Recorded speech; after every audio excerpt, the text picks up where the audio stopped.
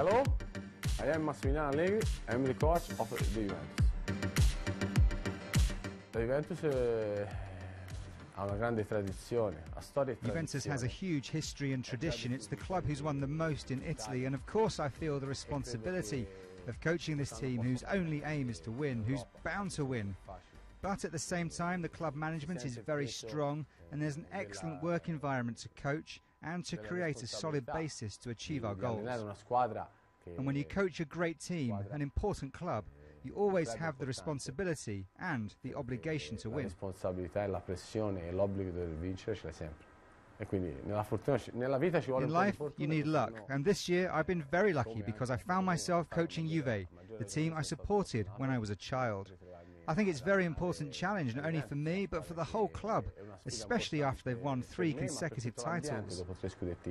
I've inherited a very important group of players with both technical and moral values. I'm not surprised by the way we've begun. But we're just at the beginning, and we have to stay focused and balanced because the season is very long. I think a team's results are determined by 3 main factors. You have to have a strong management, and Juve have got a very strong management with a winning DNA. You have to have an excellent coach, and finally, excellent players, both at technical and mental level. And when these 3 components are there, it's certainly much easier to achieve the objectives you set for the club. A good coach alone is not enough. A strong club alone is not enough. And good players alone are not enough. All these 3 factors must be taken into account if you want to achieve good results. In football, I only have one philosophy: winning.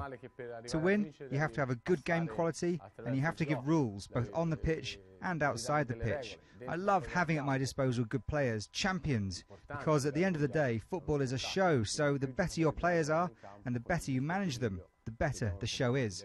But first and foremost, champions help you win games. E soprattutto I giocatori più bravi e i campioni ti aiutano a vincere. La società è stata molto chiara. And the club has been very clear on Vidal. This season Vidal is a Juve player, and I think there's no possibility that in January he'll go to Manchester. Credo che non ci sia assolutamente la possibilità che Vidal a gennaio vada a Manchester.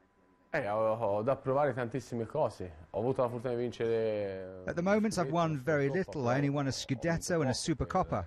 I've got so many goals to achieve, and I hope I'll achieve them, and I'm sure I'll do my best to achieve them. Sicuramente farò il massimo per raggiungerli. Il problema è che la Juventus in Europa, in Champions League. And Juve don't have a problem in the Champions League, and I think we've got all the chances to go far in this competition. We played a good game with Malmo, winning the match, and we showed a great personality when playing Atletico in Madrid, and nothing would have changed if we'd won or drawn. We played at the same level with the team that won the La Liga last year, a team that beat Real Madrid 4 times. We went to their ground and we showed great personality. A negative result does not change what we have done. But I think Juve have a good chance to go through the group stage and prepare in March to play a good round of 16. E poi prepararsi a marzo a fare un bel ottavo di finale.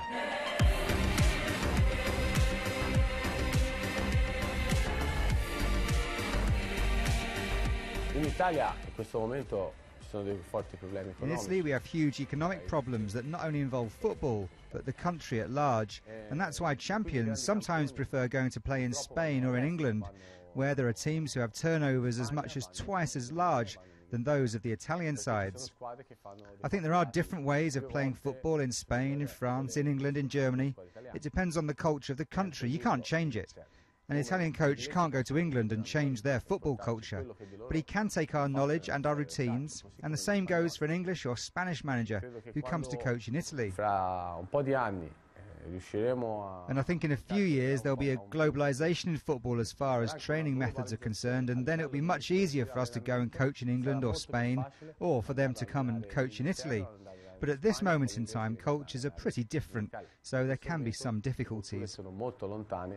E quindi ci possono essere delle difficoltà. Ma la Premier League sono stato a Londra 2 mesi. And I was in London for 2 months after I was dismissed by AC Milan. I saw some games to try and better understand English football. In un futuro, quindi magari. It's different from Italian football. It's more fascinating. And what particularly struck me was how good their infrastructures are and the huge enthusiasm that the crowd has when going to the ground. They're way ahead of us, unfortunately. So I hope in the future to have the opportunity to coach in England and to rise to the challenge of working in a completely different type of football. But I don't want to coach until into my old age. I started when I was young, and I believe a coach has a shelf life of no more than 20 years. And then it depends on the life quality you want to have. You can sit on a bench until you're 70, but I won't be a coach when I'm 70. But having said that, I have the ambition to coach the Italy national team, and that's a dream for every Italian. But it might well be that given this globalization era, that in the future I'll coach a foreign national team.